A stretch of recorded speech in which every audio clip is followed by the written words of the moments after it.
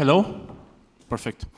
So, hello, my name is Tudor Florescu. Thank you for the introduction. I am a Bitdefender sales engineer, and today we're going to discuss about the cyber, let's say, the art of war, and how we can apply military warfare to cybersecurity. So let's take a quick look over the agenda. I'm going to start with some history lessons because I think it's very important to understand what happened to the past in order to prevent it from happening again. Then we're going to see how can we apply that, what are the lessons to be learned, and in the end, who are we to talk about this? Who is Bitdefender that we talk about these kind of things? So I will go through some quick examples. Unfortunately, there's not enough time to give all the details about these scenarios. And I will start with 2013. I've selected some news from every year from the past 6 years, which I think will be relevant to the people in this room. So I'm starting with 2013 with a Target breach. Now, Target is an American retailer who had a very, very big problem. They failed to notice that some hackers managed to infiltrate their point of sales and were able to scrape data from POSs, credit card information, and exfiltrate it.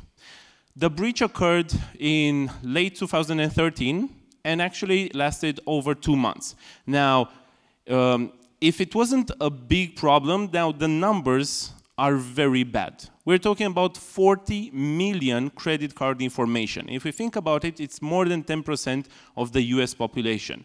Also, 110 million user data were exfiltrated. And to make matters even worse, they failed to notice the breach. It was actually external sources who raised the alarm.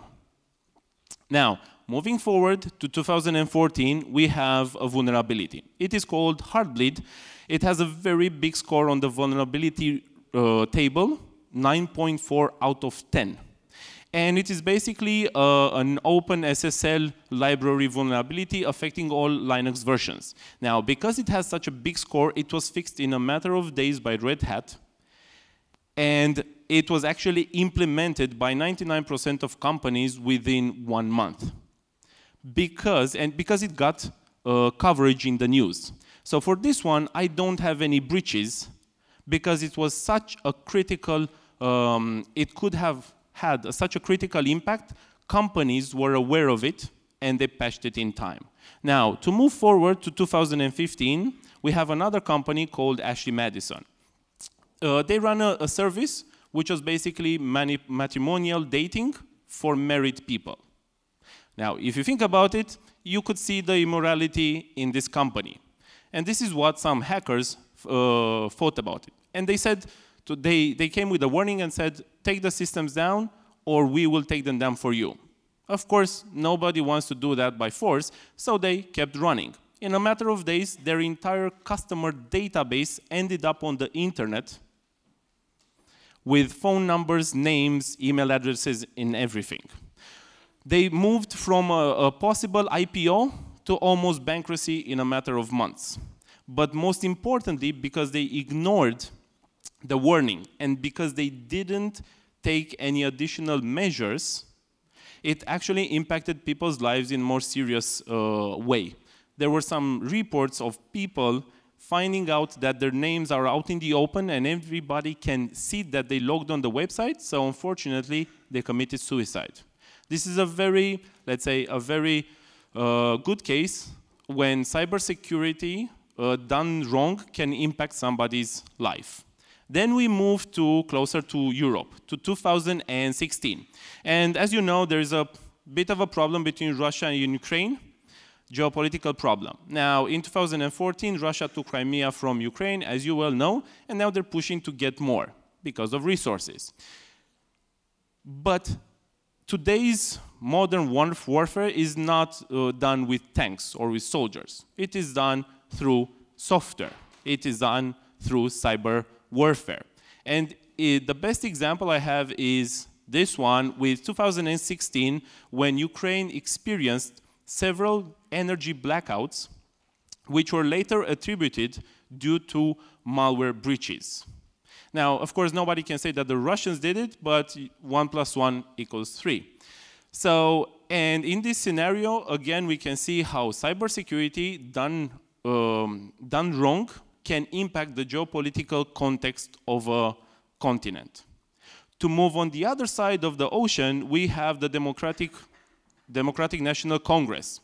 It's still 2016, and we have the presidential elections, Hillary versus Trump. Now, in a couple of months before elections, the entire database of the Democratic Party ended up on the internet.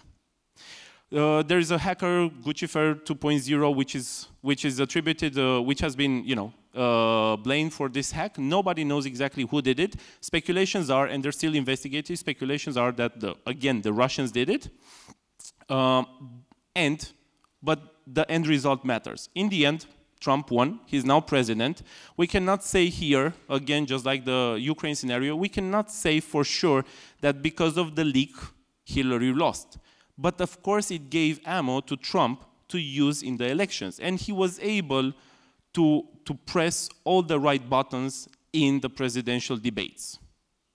Now, if we move a bit closer to today's landscape, 2017, we see another vulnerability called Eternal Blue. Now, things here are different compared to Heartbleed. The severity of this vulnerability is not as high as Heartbleed. But because of that, it went mainly unnoticed. And there are three things here. First and foremost, it was reported to Microsoft in January 2017. They released a patch in 2 months in March. But they didn't release it for all Windows versions. Windows XP, Windows Server 2003 were not supported anymore. So they said, we don't care, customers should move to a newer operating system. And second of all, because it didn't have such a big severity score, some customers ignored it. They failed to install it. So since March to May, not all companies patched their systems. And in May, we've experienced the first ransomware that uses this vulnerability called WannaCry. And although most AV vendors detected it, although there was a patch available for that, still there were big companies affected by that. And that was not the only example of 2017. If you do some Google research on Eternal Blue ransomware, you'll see that we have the top 3 candidates are WannaCry, Petya, and NotPetya, all through 2017, all using the same vulnerability, which shows the concern of some companies on when it comes to patching. Now, in 2018, cyber criminals are noticing that, well, towards the end of 2017, beginning of 2018, they notice that cryptocurrency prices are going up. So they want to take advantage of that. So they're designing a new piece of malware called cryptojacking. They notice that, well, with ransomware you can get some money, but people are affected and they get pissed about it. With cryptojacking, because it uses just some resources of the company, of the hardware, you can go unnoticed for a long time and customers might not be that offended because they don't see how much money you're making. But the numbers are pretty big. With WannaCry, the attackers took 150K. With cryptojacking, there are campaigns which last a couple of months and they're making millions in cryptocurrency. And things are not going to stop. As you can see, we're getting close to 1 billion malware samples, and why should they stop? They're making money, so there's no reason to do that. Now, the presentation is called The Art of War because we can apply some things from the past to the present. Now, Greece is famous for a lot of things, but when we talk about education, Greece is well known because of its philosophy and because it's psychology. You know, we have Pythagoras, Socrates, Aristotle, these guys who wrote important books which are in use even today. On the other side of the continent, we have the Chinese people, and they didn't care that much about the mind, but they cared about warfare. So with the Chinese, we have this Chinese military guy, military general, Sun Tzu. And more than 2,000 years ago, he wrote a book, The Art of War. And he has a couple of quotes which I think can be applied today from military experience to cybersecurity.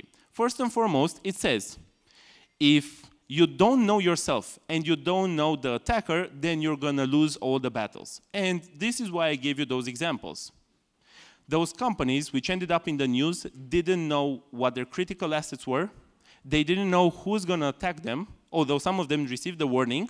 So of course they got breached, and now they're paying the price for that. Next, we have, let's say, a mild quotation for the same book. If you know yourself, but you don't know the attacker, you'll have some losses, but you'll also have some wins. Because you do know what your critical infrastructure is, you do know what you need to protect, so you're taking care of that, but you don't know who is attacking you.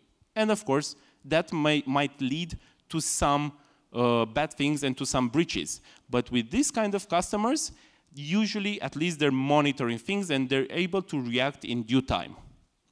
Now, the worst one is if the best scenario is if you know yourself, if you know your company, your assets, your critical infrastructure, and you know who is attacking you, then you will be able to win all the battles. Now, Sun Tzu was let's say, very confident. He said 100%, which is very good.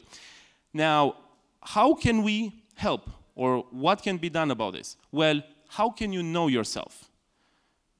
It wouldn't be feasible to buy Sun Tzu's The Art of War book. I don't think it would be applied in everyday job, but you can use a framework. A framework will be able to give you some ideas about what you need to protect, okay, and how to reduce the risk to vulnerabilities. It will be your go-to document in case something happens. If you have a breach, a framework will help you deal with that. But there are so many frameworks to choose from. Now, I don't like to talk very abstract, I like to give examples, and I've selected one example to see, for the customers who do not have it, for the companies who do not have it, to see one example. And we have the NIST framework. And as you can see, it has 5 areas, which I think, from my point of view, are very clear. You need to identify what is important and critical for your company. You need to protect it. How do you detect what's happening? How do you respond to that? And how do you recover from a breach? This is just an example. I'm not advertising the framework, but it's just an example which can be implemented by you to know yourself. Now, next, how can Bitdefender help? Well, we can help you in knowing the attackers. This is what Bitdefender does. You come with the expertise about your environment, and we will come with the expertise of the attackers. Now, who is Bitdefender? Well, I have a couple of answers. If you ask the industry, they will say that we are a trusted partner. Why? Because we have more than 150 companies in the industry using Bitdefender technology. If you ask the laboratories, you will see that they will say that we are a consistently top-rated solution, because this is what we do. If we win a test, it's not just by luck. And we participate in all the major tests like you see here. If you ask our customers, if you ask ourselves, if you ask us, well, we will say that we are the largest cybersecurity technology vendor because we know attackers. We protect more than 500 million endpoints with our technology. This is what we do. If you ask the enterprise customers who are already using Bitdefender, hopefully the answer will be, Bitdefender is Gravity Zone. Bitdefender is the single agent, single console, next generation EDR endpoint security platform of their choice. Why? Why did they choose us? Because we know attackers, and if you come to us with the knowledge of what you need to protect, we will be able to tell you if Bitdefender fits you or what you need to do in order not to get into the news. Thank you.